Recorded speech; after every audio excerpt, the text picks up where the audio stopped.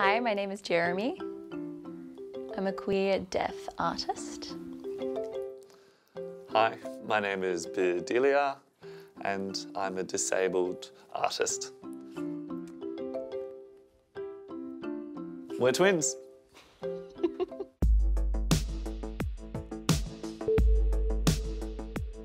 We make art that is based around the deaf, disabled, queer experience. Bedelia and I are both physical movers / dancers. We both sing, we both act, we both have written short stories, short plays, directed, produced. Have I missed anything? I think you're pretty good. Yeah. Since working together, there have been creepy points where...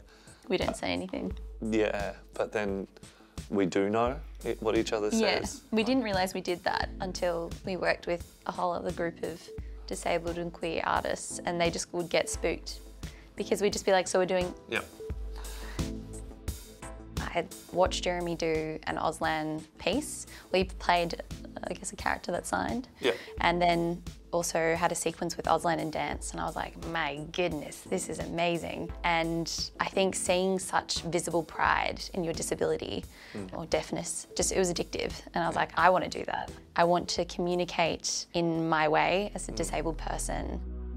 Auslan choreography is like singing with the voice. It feels like I can just melodically move in my body with words.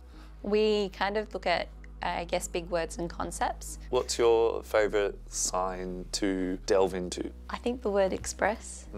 It's just so visceral, you know? I don't know, something about pulling it out of yourself. I love imagination. Me too. I love imagination. It just, well, with our height difference, growth is quite fun.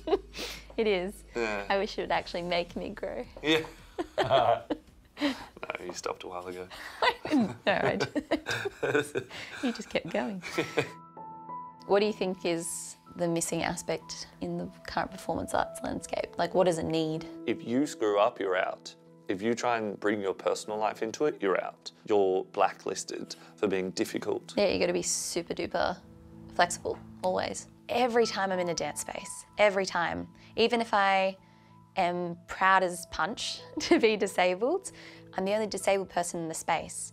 And whilst it's like diversity card chucked right in there, I'm in a rehearsal where they're like, all right, time to do some backflips, time to do some weird rolly, stuff that's just, I can't do that. And I have to like remind myself in this space again and again against this crashing wave to just push my body way too far. Into back where you were. So when creating our art, we provide instead adaptability from the heads. So we are of the understanding, bring your stuff into the door because that is unique, that is your story. Specifically with our work, it is about your story, it is about your essence. For example, I can't leave my deafness out the door. The flexibility for me just feels like I can breathe because I spent way too long not breathing and feeling like I'm holding my breath in every space in the arts I'd be in. But now being the flexible space, I'm putting myself back together. For me, the body can't lie, and the infinite expression within Auslan and the complexities, the nuances are just so limitless that it is so easy to create art and integrate stories and emotions through it all.